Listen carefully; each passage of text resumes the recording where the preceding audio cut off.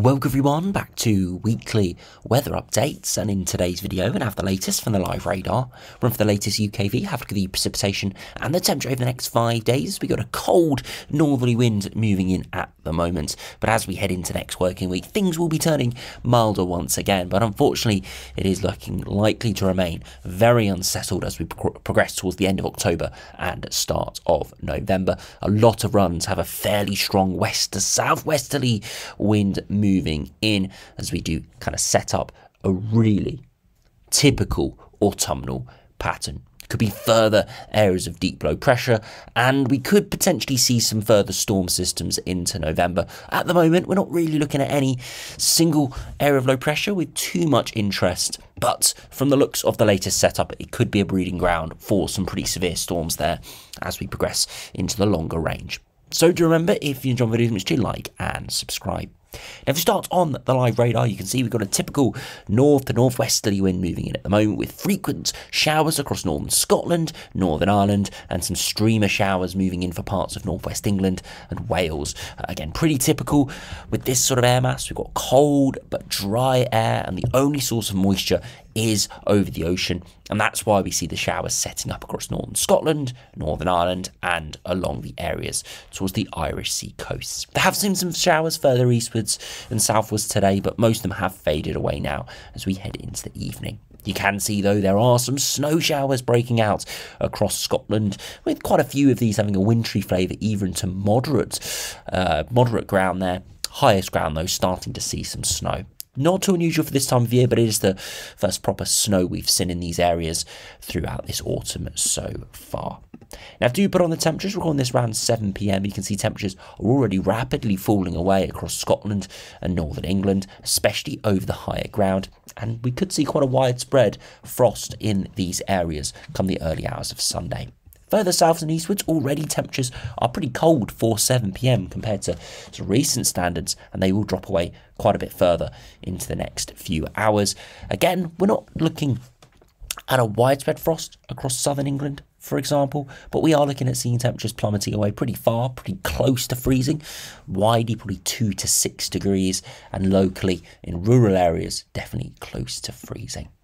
Now, if you have a look at the latest UKV, this has just run, so I haven't even actually properly looked at it myself so far. You can see those showers continue to fall overnight, but do fade away at times. Into Sunday morning, very cold but bright start, and you can see quickly we see this weather front moving in from the west as we see this small low pressure system interacting in western areas, and it's going to give some quite heavy rain and maybe even better, more persistent snow across the Highlands of Scotland there as it moves in.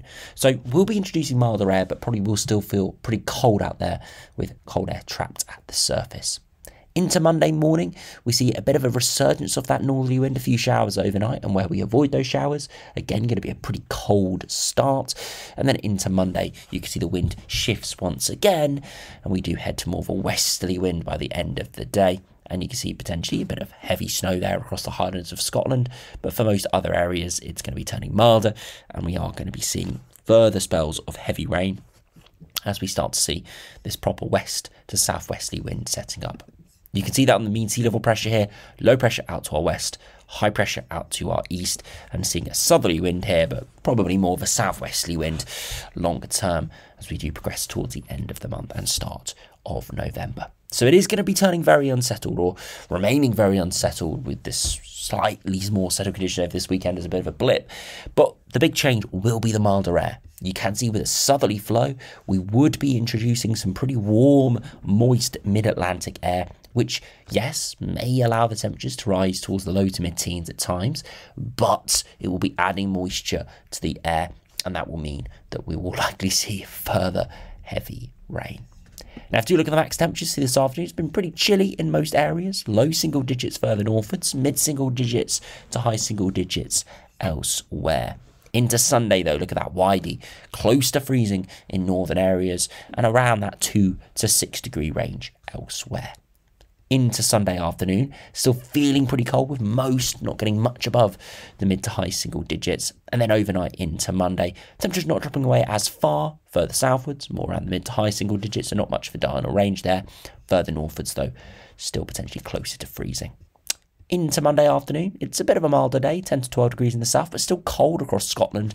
And we could see another very cold night there into Tuesday, but milder air is slowly pushing in. And you can see for Tuesday afternoon, 14 or 15 in the south, and into Wednesday, it's a similar story. And finally into Thursday, you can see some proper milder air moving in. Maybe 16 or 17 degrees could start to encroach in the far south. Now, that doesn't sound terribly mild, but we are heading towards early November here. And this is kind of the lead up to winter, so it is pretty mild for the time of year, but as I said, it will introduce more moisture, which probably will keep it more and more unsettled. Now, if you have a look at the latest GFS, you can see the northerly wind pushing at the moment with the mid-Atlantic ridge. Slowly, though, that mid-Atlantic ridge is going to fade away, and then we can see low pressure systems just sat out to our west, looking incredibly unsettled, with a west to southwesterly wind all the way out into early November. There is the chance of some ridges of high pressure pushing in at times. It could give some dry conditions, but generally speaking, you see a west to southwesterly wind, relatively mild air masses involved. You see the temperature deviation most often is in and around the orange range. Yes, some small blue pulses pushing through some colder sectors, but predominantly it's milder air winning out. And as a result of that, look at this huge amount of rainfall across the North Atlantic, extending to northern and western Europe, and it's basically just following the jet stream. We can see the jet stream streaming off the Atlantic and all the precipitation building up around it. So direct correlation here, incredibly unsettled, but potentially a bit milder there as we progress into early November. A pretty typical autumnal pattern, I must say. Now, if you look at the latest GM, it's very similar.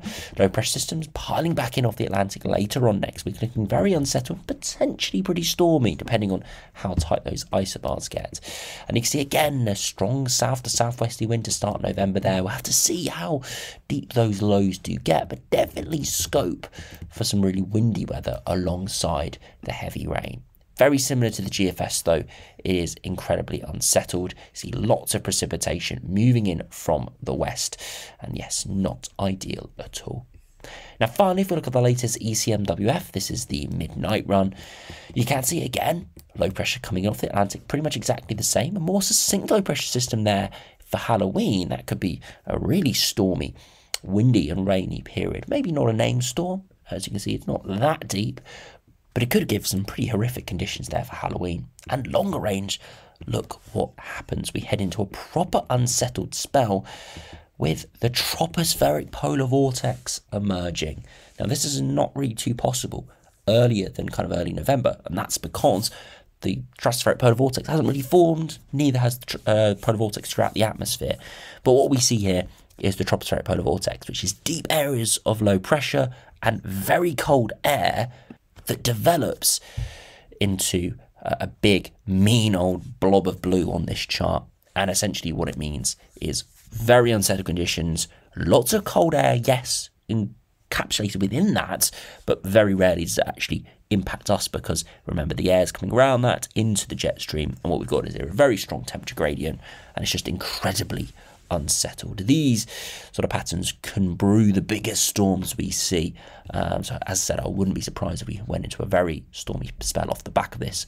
But this is the kind of the first time I've seen this throughout the autumn, the tropospheric polar vortex really ramping up. Of course, it only is strong throughout kind of late autumn through the winter. But yeah, first chart I've seen with it really ramping up this year so far. Now, finally, if we look at the latest ensembles, pretty chilly over the next 4 or 5 days, returning closer to average as we head into next week and towards Halloween, and then generally around average. Maybe not too many above average, or as many as I thought would be above average, but it's milder nonetheless than it's been at the moment. And you can see it is incredibly unsettled. Pretty low pressure, no huge dips, as I said, no huge succinct low pressure systems we're focusing on this stage, but definitely those could crop up.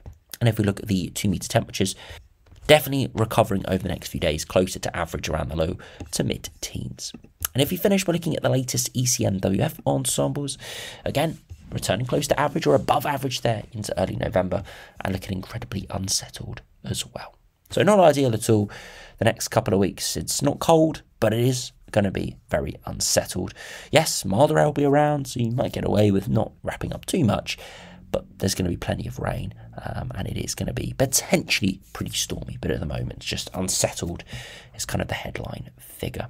It isn't too unusual for this time of year, but we have been kind of delaying this, been pushing off, and I've continued to say over the past kind of month to 6 weeks, whenever we've seen a decent spell of weather, whether it's dry or warm, I've kept saying, do enjoy it, because we don't know when it's going to be the last, and we'll see sort of the proper autumn and eventually winter descend.